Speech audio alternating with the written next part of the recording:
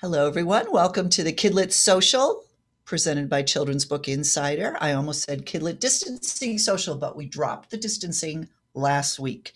We are now just the Kidlit Social. Another change I want to remind you of.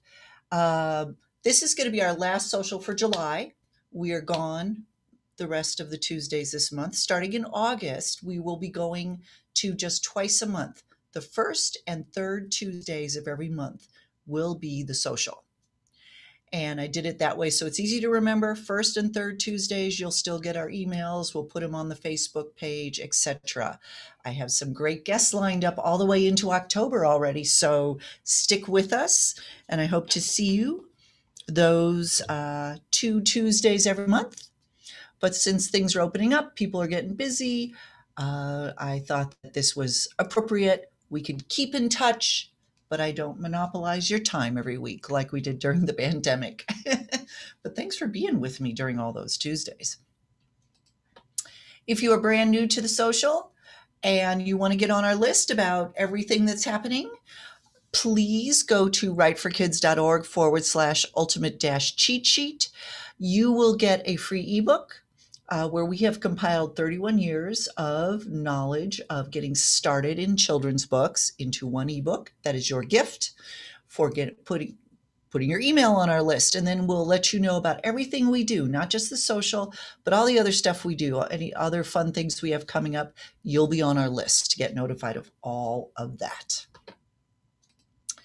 If you want to subscribe to Children's Book Insider, which is our flagship product, celebrating its 31st year in business this year, you can go to writeforkids.org/CBI. We have a special $5 a month deal just for our socialites. 20 pages a month of newsletter delivered to your inbox, along with a special above the slush code every month for either an editor or an agent, where you can jump over the slush pile and submit to them with our special code, and access to our CBI Clubhouse, which is an online database of 31 years worth of information, as well as back issues. So that's awesome. So writeforkids.org/CBI. Now we celebrate. Woohoo! I have a good one tonight.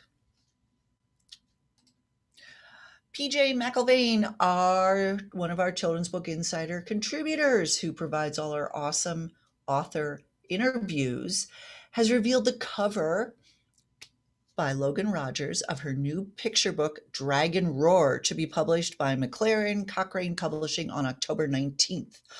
Also, she just announced a 3-book deal with Young Dragons Press for her Critters series, which will debut in 2023. So, PJ, that is awesome. Congrats on that. Very great accomplishments. And as you see, we only have the most talented people contributing to our newsletter. So I want to hear from you. Send us your good news. Email mail@writeforkids.org and put celebrate in the subject line, and we will feature you on a future Kidlit Distancing Social. And no celebration is too small. Last week, we had some great celebrations of critique partners found and great mentor texts that had been discovered. Anything like that, we're going to celebrate with you because every step along the journey is important. So I want to hear from you. And especially if I'm not going to do this until August, I better have a lot of celebrates in my email between now and then. And I have something to celebrate. On Thursday of this week, we are presenting a webinar with Lionel Bender, How to Get Published with Book Packagers. And this is great. This is going to be such an amazing webinar. For those of you who may have taken a bunch of our webinars in the past, Lionel did one several months ago on writing for the school and library market, which was amazing. Lionel Bender is a book packager. He's a partner with Bender Richardson White. which has published over 1,000 books for publishers both in the UK and the US. And he is going to tell you how to connect with book packagers and how they are a great untapped market for writers. If you don't know what a book packager is, they produce books and series, most often series, for publishers. Often publishers might not have the staff or the resources to create a series, but they want a series. A lot of it is nonfiction. And so they hire a book packager to do the series for them. The packagers find the authors, the illustrators, they edit it, they design it, they print it with the publisher's name on it. The publisher sells the book. Also, book packagers conceive and create series and then go and sell those to publishers. So it's a great opportunity. bit.ly/book packagers will take you to the place where you can register for this webinar. It's $47. It's going to be about an hour and a half of information, plus Q&A, plus a takeaway PDF. It's a great deal. And yes, it will be recorded. If you can't attend live, you will get the recording. So that's this Thursday at 3 p.m. Eastern. Okay. Let me see if... Oh, Melissa signed up earlier today. Yay. Yeah, this is going to be a good one. Lionel is really good. He knows his stuff. Okay. Links of interest. Here's a great one. Harness Social Media to Sell Books by Stephen Spatz on the Book Baby blog. Give some practical tips for wrapping your arms around promoting your book on social media. And here's the direct link, bit.ly/book baby social media. Trust me, all the more obvious links were taken. So I know you all hate the idea of social media and marketing your books, but it's a reality of the business. And this is a really great sort of primer to tell you how to sort of organize your time, not be so intimidated by the idea of marketing, because it's really Stephen says it's social media. You are being social with your audience, which is exactly the right way to think about it. And this is part of a series on marketing. So you can go to this blog and find the other posts, and it might give you some great tips if you are getting ready to market your book. Okay, now I get to introduce my guest. Nathan Bransford is the author of the writing guides, How to Write a Novel and How to Publish a Book, and the middle grade trilogy, Jacob Wonderbar trilogy from Dial Books. He's formerly a literary agent with Curtis Brown and started blogging in 2007, and his blog has consistently been named one of the 101 best websites for writers by Writer's Digest. And if you attend this social regularly, you know that I agree, because I often add his posts in my links of interest segment, because I think his writing advice is spot on. He's dedicated to helping authors write what they love, navigate the publishing process, and successfully market their books. And you can go to his website, nathanbransford.com, to learn about his editing services, as well as see all of his books and find his blog, One Stop Shopping. So Nathan, come on. Hello, everybody. Hi, thanks for being here, and thanks for waiting a little bit while we let people filter in from our email glitch. No, it's good information. Yeah, it's great to see people from all over too. It's really cool. It is. We always get a great crowd from all over the world, which is really fun. And then we have even more watching on the replay. So Nice. we are quite an international social group here. I'm very proud of that. So we're going to talk about hooks tonight. I mean, we could talk about lots of stuff, but that's going to be one of our focuses, because this is something that writers hear all the time when they go to writing conferences or they attend webinars. Editors and agents often say, we're looking for stuff with a hook. And then writers email me and go, what is that? And so I'm going to have you tell them tonight. Well, I mean, Yeah, I mean, the funny thing about hooks is that you'll ask people in the business, like, well, what's your definition of a hook? And Right. everyone has a slightly different answer. They I do, wish yes. there were a universal definition of hook, but I think you can kind of break down the answers into two broad camps. Some people, when they say a hook, they just mean like what's unique about a book or especially a novel's plot. And so you need to be able to articulate what your story is, what makes your book unique. Some people though mean something more high concept, something that could be kind of pitched in a very pithy one-line summary, like Snakes on a Plane or Sharknado, or like the classic Right. high concept storylines. So I'm a little bit more of the former because I don't think you have to have a high concept plot, but you Mhm. should know what makes your novel unique. You should have some kind of a hook that you can kind of articulate to describe your book. Mhm. So unique means specific too, right? You Yeah, can't just exactly. say it's a rhyming bedtime story. Right. Yeah, yeah. I often hear pitches that are along the lines of, or hooks that are along the lines of, it's a coming of age novel about this boy who goes on some adventures and learns about himself. And it's like, okay, that doesn't mean anything. That could be applied to just about any novel with a boy in it. And so it's the specificity and the specific flavor that you bring to bear to describe the specific details that really is going to make your book sound interesting and stand out.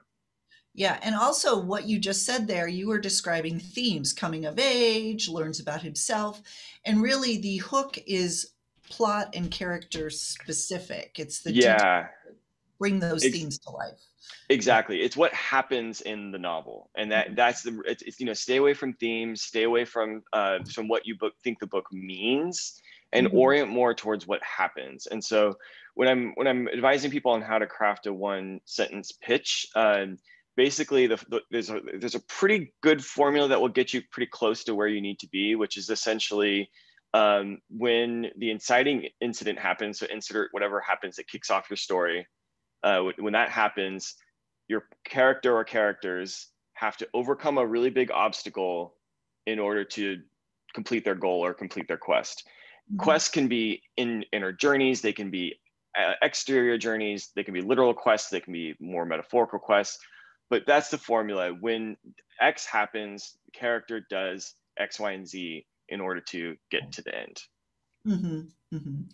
Great. And that also kind of gives us the that in our writing blueprints, I have a version of that I call the storyline, and it's sort of it gives people a something to hang the plot off of. They know Mm-hmm. here's where I've started, here's where I'm going. Mine has a completion of what's standing in their way, but that's great. So that also helps point you toward the hook. And again, if Mm-hmm. those things aren't real specific or unique, it's going to be just a very ordinary story. Yep. And Yep. you need those. Great. Absolutely.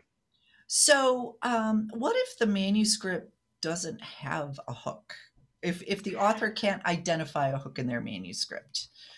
So I think pretty much any book can be distilled down to one sentence. It may not sound like the most scintillating one sentence that you've ever read. I was thinking of some books that aren't very high concept that are very successful, and so I was thinking about like Looking for Alaska, or thinking by John Green, or I was thinking about Gilead, and those books are so much more about the voice and the story and Yes. the and distilling those down into a one pithy one sentence summary isn't going to make it sound completely amazing, but it's still useful to do that and to have a solid one sentence. I recommend a one sentence, one paragraph, and two paragraph version of your hook or your pitch.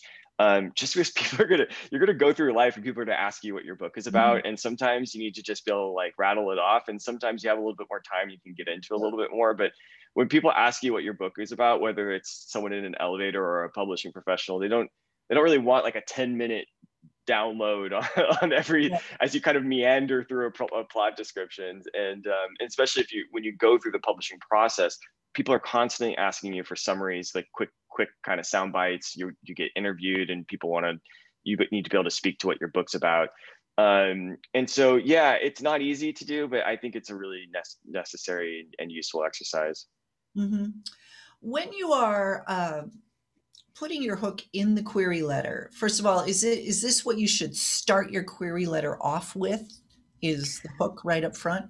So I've been seeing this a little bit more, and I think that there is some advice out there that is advising people to do this. I personally associate kind of an opening log line more with the movie business than I do with book Sure. publishing. And when I used to be when I used to be a literary agent, I didn't like it because I had to start the story twice because you get a one line summary Mm, about the story, and then you start over with the plot description. mm.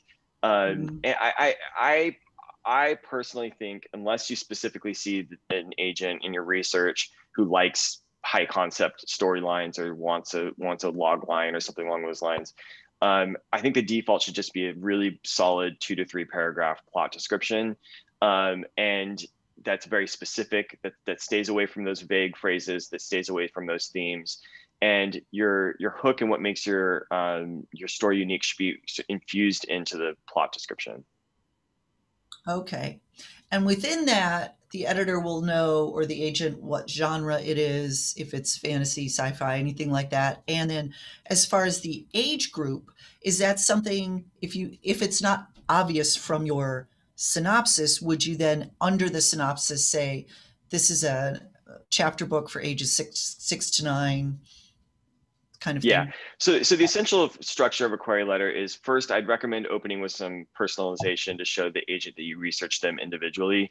You don't need to go on and on about an agent, but just it tips off the agent you've done your research and you chose them individually. You didn't blast off the same letter to 100 people. Mhm. So opening personalization, 2 or 3 paragraph plot summary, a summary of the nuts and bolts of the book, including the title, word count, genre, any comps you want to include, which is optional, but some agents do care about that. Mhm. I'm forgetting something. Oh, and whether you think it could potentially be a series. Just another discussion for another day, but the first book should stand alone. And then a brief bio, and that bio can include publishing credits. If you're writing a novel, it doesn't have to. It's really just a brief time to just kind of give the agent a sense of who you are. It's just nice for an agent to kind of just get a sense of you. Mhm. And that's it. That's the essential structure of a query letter. Okay. What about nonfiction? Nonfiction's getting so creative now. Does nonfiction need a hook as well of some sort? Yeah, definitely. And so for nonfiction, for narrative nonfiction, things like historical or biography or memoir, the rules are a little bit more like novels, where there's like an arc to it. You can kind of speak to it, use some of the same formulas for as for fiction. And then for more prescriptive nonfiction, it's really kind of the key selling point of the book. And so a lot of times that also can be high concept, like I remember that book, The Cures, that they don't want you to know about, things like that. But whatever it is, it's the key selling point that you kind of wrap into the pitch. Hmm. Great. Now, suppose you dream of writing a high concept book. The difference, again, to kind of define that is apart from just hook in general. This is something where, again, it's like in one sentence you immediately know Sharknado. Right. Well, Right. and is it something that lends itself well to becoming a movie or a TV show? Is that sort of dramatic visual element important in high concept? So I mean, it's a good starting place. And then, as we all know from a lot of different high concept storylines, some are more successful than others. And so, like I would say that Jurassic Park was more successful execution than, let's say, Sharknado. No offense to the filmmakers. Sure. And so same with novels. I mean, I wouldn't kind of I think there are a couple of risks. One is that sometimes when people have a really high concept idea that they love, they kind of get very, very attached to that idea. And ideas are kind of a dime a dozen. There are like lots of people have good ideas for novels. It's an idea and a one sentence pitch is not what's going to make your book successful or sell your book. It's the execution and how strong you actually make the book. And so I wouldn't get too beholden to any high concept plot, because I saw it all the time when I was working in the business, where books were come out all the time that were relatively similar. One would take off, one would maybe wouldn't, Mhm. and it has a lot more to do with execution than anything else. Sure, sure. Yeah, publishing seems to be great at jumping on the bandwagon. When there's one success, then it's like, we need five more. Yeah, And so there is some of that, but also sometimes it's just the zeitgeist, and it's things true. just Yeah. happen to simultaneously be percolating. I remember even before Twilight came out, I noticed I was getting a million query letters about vampires, and didn't know why, but there was something percolating in the zeitgeist. Yeah. And That's great. so yes, and then but then yes, sometimes publishers will also chase what's relatively successful. But bear in mind that publishing decisions are made a year or two out, and so Mhm. capitalizing on something that's already successful it's a slow process to try and do that. So Sure. it's a little bit of both. Yeah. So, if you want to make sure that your manuscript has a hook, at what point in the writing process should you be thinking about that? Should it be at the idea stage when you're really conceiving of the story? Is that the easiest time to know if you have a hook? Or do you wait till your first draft is written and then go back? What is your advice? Yeah, I think it really just varies from person to person, and I wouldn't quite sweat it if you don't know your hook right off the bat. If you do have one and you're starting from a place of a strong hook, that's great. Just make sure that you're really focusing on the execution. And if Mhm. you don't, and you're just writing and you don't know where it's going and you don't know how it's going to fit together, like that's okay too. I've seen everyone on the spectrum, from writing an entire book not really knowing where it's going and then revising later, to people who basically write perfect first drafts and are super careful and super outlined and super vigilant, and know where it's going to go. And it's okay. Like there's no one way to do it. Just know who you are as a writer, kind of embrace that. And Mhm. but just know that you do have to do it at some point, no matter what. I think people sometimes talk themselves out of needing to pitch because they're a writer. You write novels, someone else's job to do the pitch. That's why you have an agent. But like if you go through the process, you're constantly pitching as the author. And so don't shy away from that responsibility. Embrace it. Get good at pitching. It's part of the process. And so whether you start with the pitch or whether you finish it, you gotta do it at some point. For me, for my novels, for Jacob Wonderbar, I was literary agent at the time, but even still, I really didn't sit down to write the query letter until I was done. I kind of roughly knew my pitches. I had them kind of in my head, but I didn't write them down until I was done. I don't know if I was just being superstitious about it or what, but so yeah, you don't have to start with them. Sure. Well, and I think what's interesting, a lot of authors don't realize the acquisitions process is not just the editor saying, I love this, I'm going to send you a contract. They have to essentially sell the book to a bunch of people at the publishing house who sign off on it, and they have to, all these departments have to figure out if they can make money on the book. So the sales Yeah, department weighs in, the art department, marketing, everybody. And so that pitch is important because your editor is going to use it when they go to the editorial meeting and tell everyone else about the book.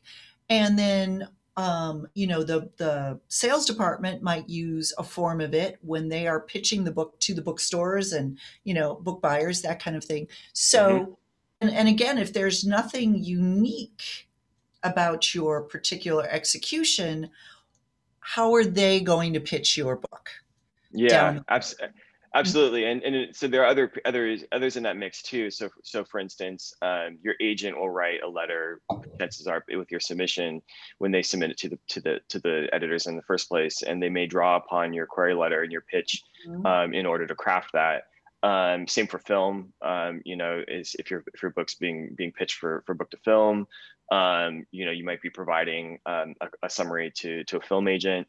So it's super important to get good at this skill, and Mhm. don't and I also don't recommend kind of outsourcing it, because you know the magic of your book. You know what makes it special. It's your voice. I'm often approached by authors who want me to read their book and write their query letter for them, but like I can't capture your magic in your pitch. And Mhm. so I embrace the responsibility, and don't shy away. Right. Yeah. And it can be intimidating because you're like, I have to summarize my book in a paragraph. I have to pull out what makes it great. But it is just a matter of practice, and take it to your critique group, especially if they're familiar with the manuscript, and ask them if you've actually captured it. Yeah, Hmm. it's an art form in itself for Yeah, it sure. definitely is. And it takes practice. It does. Yeah, yeah. Um, Remember, you can ask Nathan anything, so put some questions in the Q&A. You've got a great expert here on lots of areas of writing, so let's take advantage of this opportunity. So when you were creating your Jacob Wonderbar series, how did you conceive of that series? Were you thinking about a hook when you were coming up with the idea? Yeah, so I started with something that was hook-ish. My very first idea was I was just I don't remember quite what I was doing, but I just had this idea of this kid who is trapped on a planet full of substitute teachers, and that's where substitute teachers come from. And he was kind of a good-hearted troublemaker, and that's what I started with, and and then it eventually became an entire series. And so that is a little bit high concept, but it wasn't. I didn't want that to be the whole thing, and so I kind of just kept asking questions like, well, how did he get there? Who did he go to space with? What happened on the way? And eventually, I arrived at a story of, he's a troublemaker with a heart of gold who has two friends.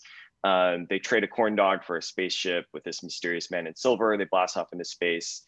They accidentally break the universe, and then they have to find their way back home.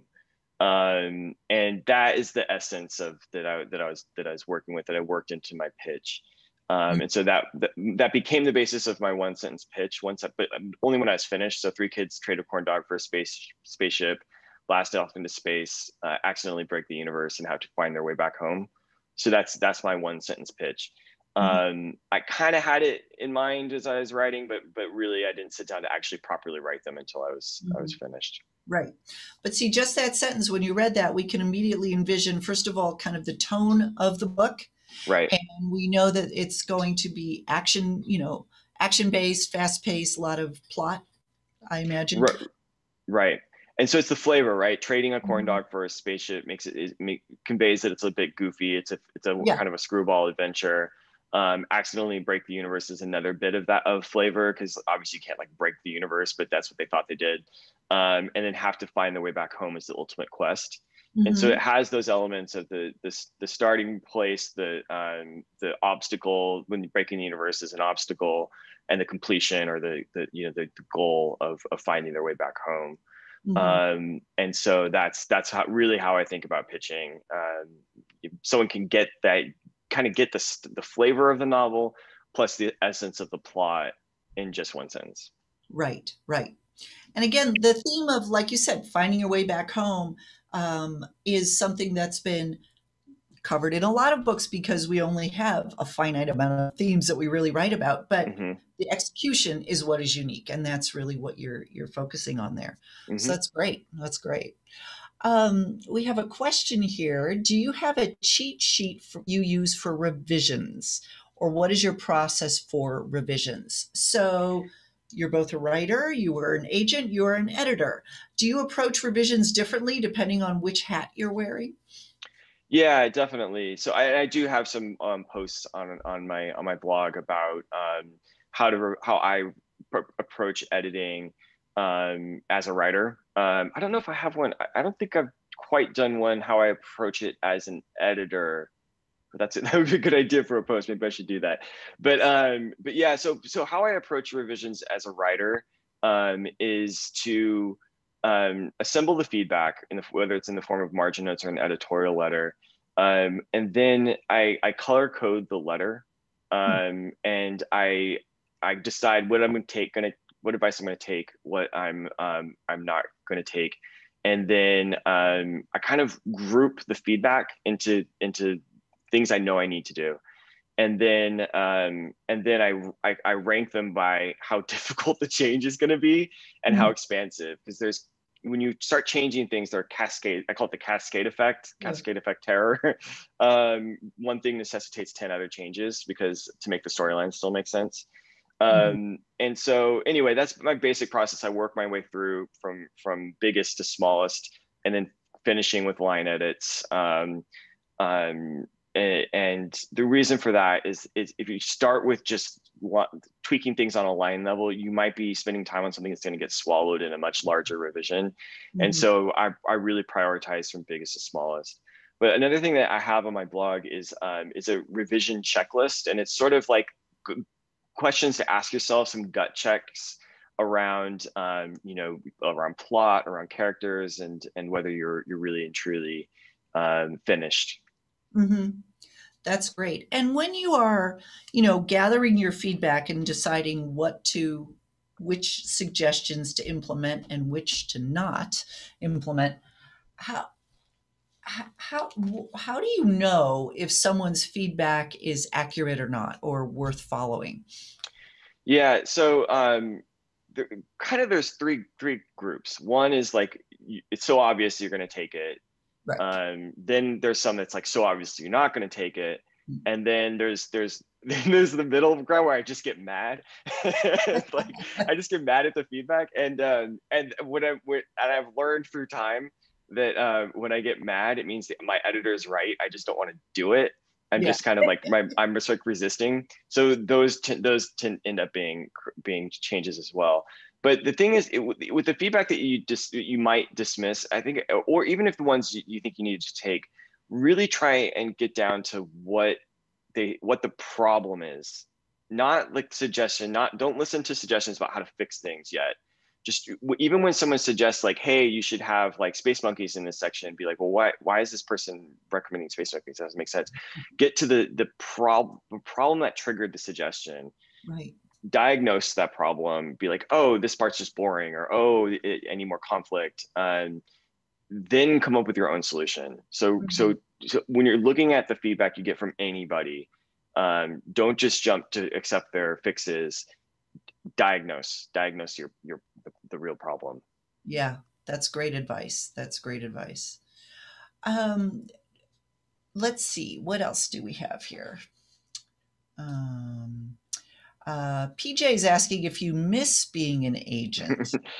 So that's a good question. No, not really. So basically, I left agenting. I kind of wanted to try different things. I just it was my only job, my first job out of college, and I don't know. There's a big world out there. I kind of wanted to try something new, and but I really missed the world of books, and so when I eventually found myself at a hedge fund, when I left the hedge fund, Mm, that's a I big jump. yeah, I had a pretty interesting journey.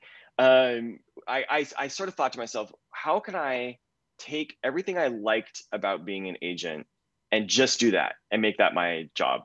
And so that's what I do now. So basically, I can help as many writers as I can. So I help people edit their manuscripts, edit their query letters, help people with consultation and give them publishing advice. And so it's all the helping without the dealing with publishers and Mhm. negotiating and all the stuff that I didn't care as much for with the job. So I'm super happy now. I feel like I really kind of was able to design a job that took what I liked about Sure. agenting and discarded the rest. I did exactly the same thing. I was an agent before I started our newsletter and our Write Hmm. for Kids business, and it was the same thing. I Hmm. loved the editorial part. I loved working with the authors. The selling stuff, the negotiating contracts, yeah, it was okay. But yeah, so I did the same thing. I totally relate to that. Yeah. Great. Um, so let's talk about comp titles a little bit. We have a question here. What is the point of comparing stories to your story to something that's out there? So, why are editors always asking for this and agents? And then, Yeah. how do you find the right ones Hmm. for your query? Yeah. So the thing with comp titles is to kind of give an agent or an editor a sense of the market for the book, and it's I would keep that lens in mind. It's about market. It's not about storylines, Mhm. and so but there's a second component, which is that it also can help an agent kind of wrap their head around the story if you do it well. And so if it's like, Jurassic Park meets the Hunger Games, then you immediately have a sense of like what that would be. Okay, so it's like kids, competing with dinosaurs in the mix. But it's that's the thing. If you might, you don't even need to like the book that you're comparing yours to. That might be painful to do if you don't actually like the book, but it's really about giving the agent a sense of the potential market and that there's a potential readership for yours. Most agents I know consider them optional. You don't have to have comp titles if you can't think of good ones, but increasingly, and also I think with some younger agents that I know, it's more important to them to have them and for you to know where your book fits in the market, which I think is as much about knowing that you have the skill set to determine that as it is about the specific comp titles you choose. They don't necessarily have to be perfect. So the way you go about it is to just think about your ideal reader or who's you think you're going to read your book and what is that person reading, and start there. And it really doesn't take that much time. If you just spend a couple of hours on Amazon and Goodreads and Googling and finding books that are connected to each other, you can probably come up with some books that are in your zone, and you think about the mix and match. I highly recommend that at least one of the comp titles was published in the last 5 years, ideally 10 if you can stretch it, because you can't. I don't recommend pitching or comparing your book to things that were published 50 or 75 years ago, because it's just a completely different market. And this is again, it's about a lens about market, not similarities. And it's okay to include TV shows and movies, but I would try and include at least also one book. So book and one of the 2 or 3 needs to be published in the last 5 years and resonate with the agent, because you're writing for today's market. You're not writing for the market that existed 75 years ago. Alexine asks, suppose the agent hates your comps. There's not much you can do about that. You don't know. You'll never know. You'll never know if they do or not. Yeah. So and I imagine, oh, sorry, go ahead. Oh, and agents don't necessarily, they just need to see the market fit. Like they don't have to love, like agents should love your book, but like they're not going to love everything that's out there. Yeah. And I imagine you don't want to just pick runaway bestsellers, because that's right. That's another good piece of advice. Yeah. Yes. Yeah. So household name books like Harry Potter, Twilight, but along those lines, even the Hunger Games, I'd be careful with. Where the crawdad's saying, you know what I mean? Like the ones that are like everyone is currently comparing their book to, try and steer clear of those. But do stick to books that are well known. So it's kind of a middle ground to strike. Well reviewed, and remember, the agent is going to know these books because they're part of the industry. So if they're books that are well reviewed, have maybe won some awards, sell well, but they're not necessarily the runaway blockbusters, it's okay. The agents are going to know those titles. Yeah. Okay. Let's see here. When you're writing your pitch or hook, do you tell the ending of the story, or do you just tell them the goal, the obstacle, kind of get the tension going without telling them the ending? So it's not necessary to provide the ending in a pitch or a query letter. It is in a synopsis, but not in a pitch or a query letter. On the other hand, I wouldn't worry about spoilers in a query letter or a pitch. It's more important to provide enough information so that the agent can wrap their head around the story. And so don't worry about spoilers. But generally, you kind of want to give a sense of the quest. Usually what people do is give a sense of the quest without saying the actual resolution. And so in mine, they have to find their way back home. It doesn't say that they do or don't. Right. That's just the quest. But on the other hand, I really can't stress this enough. Like agents don't get spoiled, but spoilers just don't matter to agents. They're going to read the book like 10 times, chances are, before it actually goes out. They're very good at putting themselves in the shoes of someone who hasn't read it before. So don't worry about spoilers with agents. And plus agents read so much, and I'm never spoiled anymore. I can see the craft that underlies everything. I am not spoiled. So yeah, so err on the side of just being clear about what happens. Okay, great. So we have a couple questions about researching publishers and agents to submit to, and then personalizing the query letter. Now, the research process can be, I don't expect you to spend 20 minutes explaining that. That's quite lengthy, but how do you, little ways to personalize the query at the beginning will be part of your research as you're looking into publishers and agents, correct? Yeah. So basically, like I recommend creating a spreadsheet that has everything you're going to need. In fact, if you Google my name and how to research a literary agent, I have a whole post that with all these recommendations. Excellent. It includes a spreadsheet that you can download. That will has all the fields that you need. Sort of, their submission requirements, email address, Twitter handle if you find it, books that the agent represents. But really, when it comes to that personalization, keep it simple, but say something unique. And so I saw your interview and such. I saw that you represented so and so. But make sure you're saying something that couldn't be said about another agent. So don't just say, because I'm requiring you because you represent middle grade science fiction. Say something unique and specific. Don't overdo it. It's just a tip off. It's not about kissing up. It's not about becoming the agent's best friend. It's just tipping them off that you did your research. Right. To it. Great. Let's see here.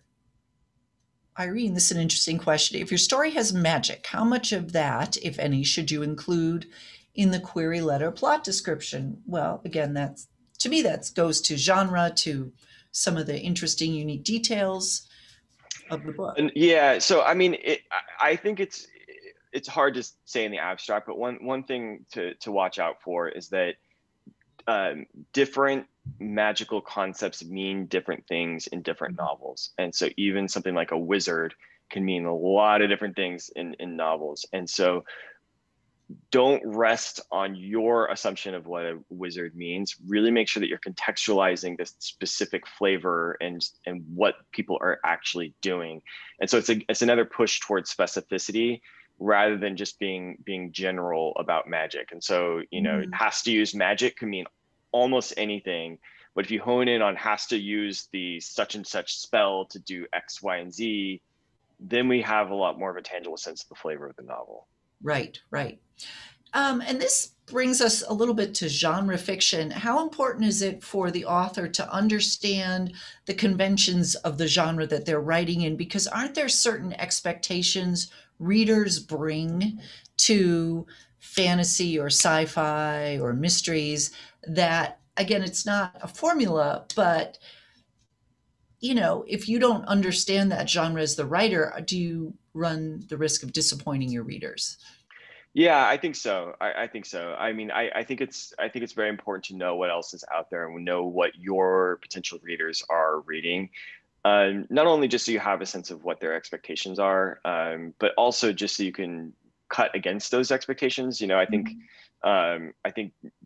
George R. R. Martin, when Game of Thrones came out, that kind of he wrote in a way where a lot of the surprises of those novels stems from his knowledge of the way those types of fantasy novels usually unfold, and undermining them by like taking the archetypes and getting them killed, Yeah. And so you can really anticipate what your readership might be anticipating and use that as a mechanism to create surprises. And also it's just so important because a lot of times when I was an agent and now in my current work, I see people saying, well, no one's ever done this before. And it's like, yes, they have. Then it's called such and such. I read it. And so you really don't want to make those stumbles of, chances are there are people who came before you who were in the zone, and that's fine. You're different, you're unique, but like know what else is out there. It's really helpful. Sure. Well, and that's like, the advice of you can't break the rules until you know how to write within the rules very well. Like you talked about Game of Thrones, those were deliberate choices he was making. It wasn't Yeah. an accident that he kept killing off his main Yeah. character. Yeah. Yeah. Yeah. That said, I will say that like if you need to block, especially when you're starting a novel, if you need to block out middle, like so I wrote my middle grade novel. I didn't read middle grade while I was writing it. I didn't represent middle grade when I was an agent, and I needed to kind of just be in my own head for a while as I was writing to make sure I was channeling my own voice. I think that's okay, but then before and after, then read a bunch and make sure that you know who else is out there, and to consider it more of a pause than a prohibition. Sure, sure. Let's see, just a couple more here. Um, we have a question here. Did you ever think about self-publishing? Are your two guides for writers, are those Yeah, published? yeah, they are self-published. Yeah, I did that. I kind of wanted to see what the process was like, and I thought I'd learn a lot by self-publishing. So I didn't even actually try to have them traditionally published, and it was great. I really enjoyed it, Mhm. yeah. So I went through the process with both how to write a novel and how to publish a book, and really thought it was pretty awesome. I liked the control, the speed, being able to experiment with pricing. I just released a new edition last or year before, right before the pandemic, year and a half ago maybe, and yeah. So Yeah. yeah, I've done Well, both. Highly recommend both for different reasons. Just get in tune with your goals and figure out what's right for each individual project. mhm. Well, and you're perfectly suited to self-publish those books because you have an audience with your blog already, and you're going to be reaching the same people with your blog as you would with the books. So Right. you could easily market to them. And I think that's so important with self-publishing. I think you do need to really have that social media presence and have identified your audience very Yeah, carefully. yeah. That is the hard thing with self-publishing is that you have to do something to find your audience. It can Mhm. be social media, it can be online communities, it could be in-person things. If you're, it Sure. could be media, it can be you can get articles published, whatever it is. Excuse me. So you have to give it an initial boost. Mhm. For me, it was my blog and social media presence. And actually, Jacob Wonderbar and How to Write a Novel have sold about the same amount of copies since they were published. So both are very viable paths. Mhm. Great, great. Okay, two more questions for you, and then we're going to let you go. So we have a question. We talked right at the beginning about write the hook, identify the hook that is in your story. But we have a question. How do you create? I think what you're asking here, and it's from Anonymous, so I'm just assuming this is what you're asking here, is when you're coming up with the idea for your story, Mm-hmm. how do you put a hook in that idea? And a lot of that is just sort of brainstorming and playing around with different ideas, Yeah, right? yeah. Well, partly it's also just story structure, right? And Um, so the hook that I'm basing or the way I structure the hook formula is based on an underlying essential story structure where a character something happens, a character goes on a literal or figurative quest. mhm, They overcome obstacles and emerge changed. mhm, Now, if your novel doesn't fit that formula, it may be trickier to write. But also, I'd have some questions about the novel because it's a pretty fundamental storytelling structure, especially if it's genre fiction, or unless it's experimental or literary or what have you. But even then, you can see that those essential structures even underlying a lot of literary fiction and even very experimental work. And so if you can't very easily write a pitch, I would think about, is there something about in the overall structure? Is my character going after something? Do they want something? Are they emerging changed? And so I'd ask some bigger questions about your novel if you can't write that pitch. mhm, mhm. I agree. I agree. And the quest doesn't have to be a action-packed adventure. Right. Quests can come in lots of different forms, especially when we're talking picture books and easy readers. For those young kids, a quest might be going, having a sleepover at grandma's for the first time, and not being afraid to sleep in a different bed than your own bed. So um, just sometimes people get worried about the terminology and they think I need my character to actually go on a long journey and slay dragons. Right, But right. no, it doesn't have to be quite like that. Yeah. Yeah, no, it could be something. Yeah, it can be something like to overcome a fear, or Mhm. learn something new, or have something Right. go better. It can be an inner desire, but there should be something that the character is actively trying to accomplish, Yes. Yeah. and then they merge with in a new place, and that Yeah. can be same physical place, different mental place. It can be a different physical Yeah. place, but they emerge changed. And you got to throw obstacles in their path as Hmm. much as you can and make it Right, hard. right. So, Anonymous, I don't know if you're the same Anonymous, but you're asking a lot of great questions here. Can you use real names from people that existed in history in your books? I get this question an awful lot. What is your opinion? Um, so if they're still alive, I would be very careful. I'm not a publishing attorney, so please take my advice with a grain of salt. But be careful with people who are living. Mhm. I don't see a problem per se with people who are dead. Do you know of any problems? I've not heard of any problems. If they're historical figures, um, I don't see Right. the problem. And I know there's a difference between a public figure and a private Right, person. right, They're an right. elected official. If they're, in public, you have more Hmm. leeway. Right. But I agree, if they're still alive, you probably want to be careful, unless you're writing a biography or, obviously when you have to use their name. But I'm sure there are publishing attorneys who have blogs who answer that question. Yeah, yeah. And if you're ever uncertain, just reach out to someone an intellectual or property attorney. Yeah. Sure. Yeah, yeah. So, if someone were to hire you for a consultation on their Hmm. manuscript, what is involved there? Yeah. So it really varies. I really I defer as a writer when I put on my writer hat. I really, when I work with people, editors, I really want um, my to follow my vision, follow my instincts, and so I defer a lot to authors on what they would find helpful. So I help people at every stage of the process, from initial brainstorming and kind of helping people get on their way, to all the way to full manuscript critiques with line edits and all the rest. And so there are really two main times when people approach me. One is when they're feeling stuck or they feel like they need a gut check, in which case I can take a look and kind of help through thorny issues, or say, here's where I see areas for improvement. But otherwise, you're on the right track.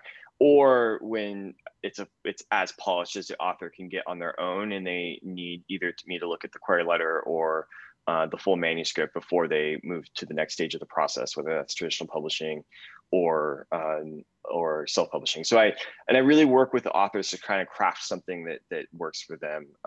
So yeah. Great. Great. And what types of manuscripts do you work on? Do you do all ages? I do middle grade and up. Okay. So yeah, I just didn't have an eye for picture books when I was an agent, even though I worked very closely with a very prominent picture book agent. I just never had the eye for them. And so I'd be happy to refer you to somebody if you want to reach out to me. But yeah, I don't work with picture books and very early readers, like kind of something that straddles early reader, middle grade, chapter books. That zone I'm okay with. Middle grade and up, totally fine. Okay, great. Great. And I assume all the details, if we go to your website, how to contact you for a consultation, all of that is on the website. Yes, it's all there. Make sure to check out the menu, which has it has some of my best posts grouped by writing advice, agents and Mhm. publishing, self-publishing, more about me if you're curious, and then the tab for getting editing if you want to reach out to me for any help. Right. And I meant what I said earlier about your blog. I think you have No, excellent thank you. on writing. I Thank really, you. and I don't know how you have time to write them all and do everything else. Yeah, well, I've been at it for a while, and what's funny is that when I was preparing for our conversation, I didn't have all this off the top of my head. I had to go back to my blog to go see what I said about these things, or to remember my old formulas and things. So it's actually really useful to have everything there, so I could just like copy it down and remember, oh yeah, now I remember what it is about hooks. So I don't have to remember everything. Yeah. So Like, it's oh, useful this for me is too. smart. Yeah. Exactly. Great, great. Well, Nathan, this has been awesome. Thank you so much for your time and sharing all of your knowledge with us tonight. We really appreciate it. I know people got a lot of great information from this. So thanks for being here on the Yeah, social. thank you so much. This is really fun. Thanks, everybody. Okay.